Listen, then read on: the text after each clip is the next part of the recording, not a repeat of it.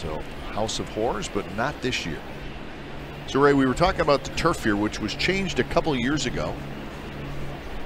And I guess it's not the artificial AstroTurf like maybe you played on, but it's not regular grass, and it does still hard. Players will tell you when you stand out on it for a long period of time or a couple games, it really starts to affect your back.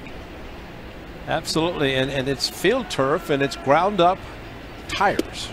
That's why when the ball hits the field, this black substance pops up, and that's the ground up tires that they put in as a base, but it's still hard as a rock underneath. It's still asphalt. And it really is different standing on the dirt of the infield as opposed to standing on this turf in the outfield. Yeah. It's important.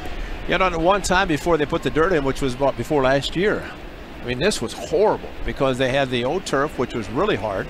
And for infielders, they had no reprieve. It was standing on turf the whole time. The best place was pitcher's mound and the catcher. Unfortunately for the catcher, because I remember when they built this place, you had to back up first base, which is running on the turf.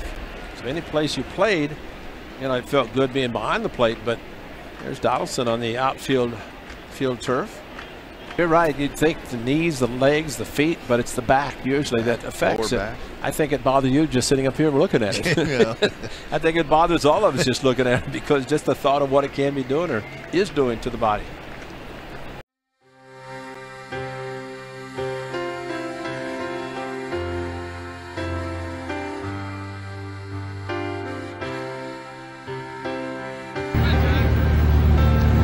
Strange looking ballpark here in Toronto, I got to tell you.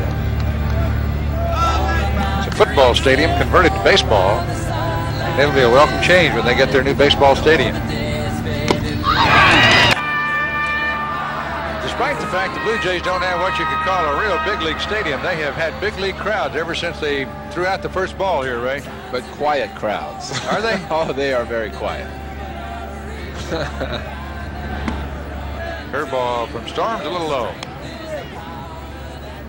Dave, Steve was telling me yesterday that the only time the fans here will say something or do something is when they score a run after the fact, you know. So he wants them to be able to get something going and get a rally going. Even now, the big hit for Gruber, just very little talk or anything going on in the stands.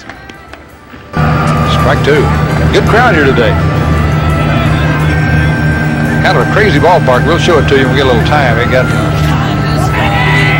football stadium bleachers that run about a mile past the outfield fence. Outside for a ball. There it is. See where the right field fence? That's where the football stadium keeps on going, or the field keeps on going beyond that.